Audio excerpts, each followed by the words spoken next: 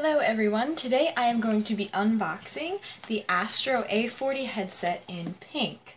Now this is actually not a new Astro headset or anything like that. It's been out for at least a year now and I finally was able to get it for my birthday, which is really awesome. Astro actually has a whole series of the A40's in these like neon colors, which is really cool, and I really wanted pink, of course.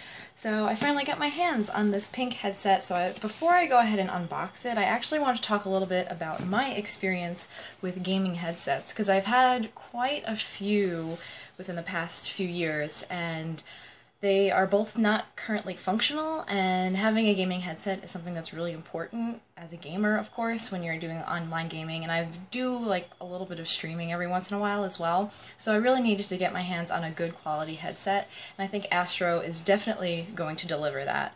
So my first headset that I actually had was a Turtle Beach headset. I don't even know what, it's really old. I must have got it at least 4 or 5 years ago, and it was pretty good. Like, it definitely served its purpose as a decent gaming headset.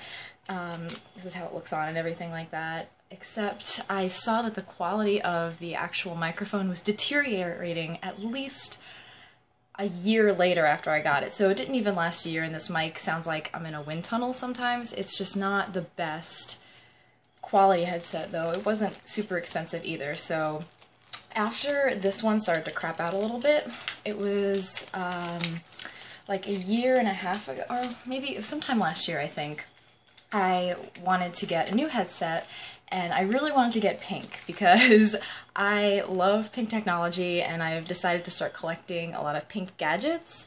Like my 3DS is pink, yeah, and what else? Oh, one of my laptops are pink, and I have a lot of other pink gadgets, so I've been collecting, and there aren't that many pink headsets out there from these brands, and I saw, like, I know SteelSeries has a pink one, and the Astro one, the pink one, came out about like a year ago or so, but I decided I wanted a pink headset, and I decided to get these Triton kunais. I think that's how you pronounce it. It's kunai, and this is a Triton headset, and it's not the best, honestly. It still works, like the speakers still work and everything like that, but the mic, which is detachable, it's not here. The mic broke, so the mic is not functionable, but I guess as headphones, they're pretty good, I guess. I can still use them and everything like that. Like, this hasn't broken, but the mic itself broke, so that's a big problem, obviously. So it wasn't too long after I got these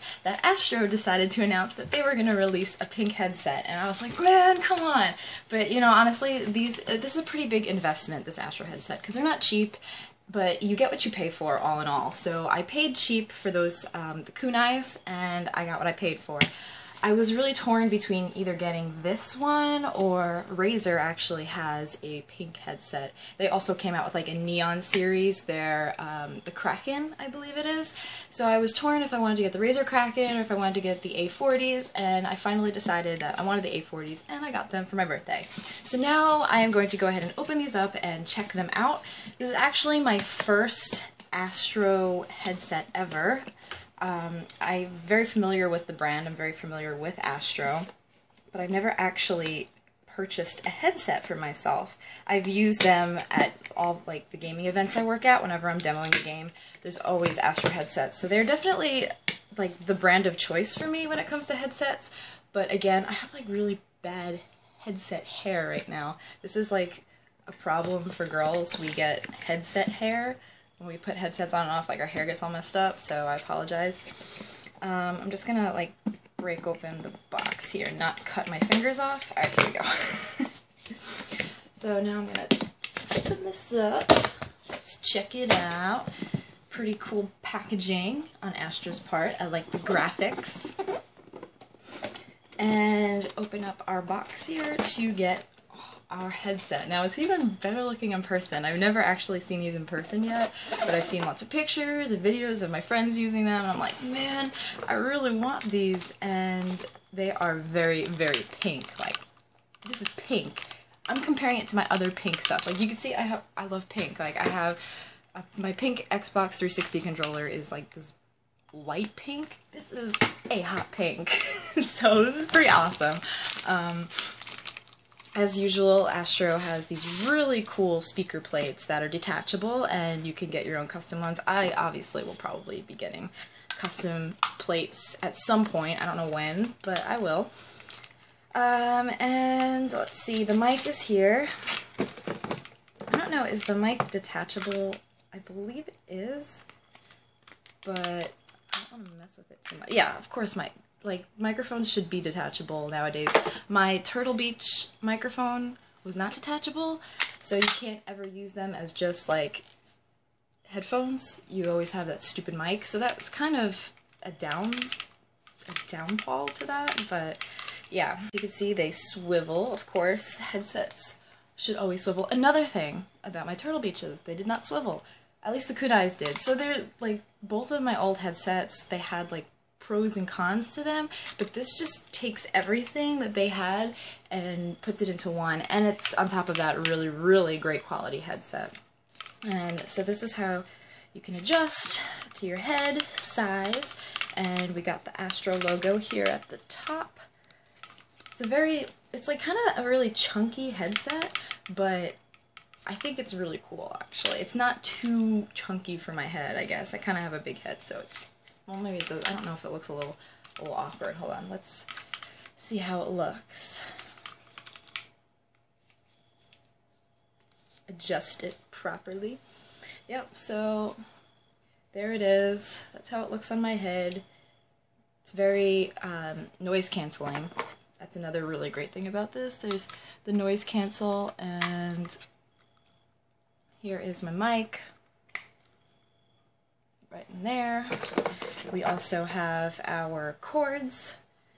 Now, I did not get the mix amp with Astro. If you want to use it for consoles, you should get the mix amp that you can plug in and everything like that, which is pretty cool. This just has your basic PC wires, which for now that's all I really need. Although, as you can see, I do play console. I don't really need the mix amp right now, but I probably will invest in it in the future. And here's all our volume controls here. We got the game, and then the regular mic controls. We have our mute and unmute as well. And that is that for this Astro headset. There's some stuff underneath here as well, if I can open this up. Hold on, I'm going to take this off so I can hear myself talk right now. I just realized I had the headset on backwards. You know, the L and the R was backwards, so that was kind of a fail. I got some information here. I got my instructions on how to use. So now I'm going to try these on again with the right ears and everything like that.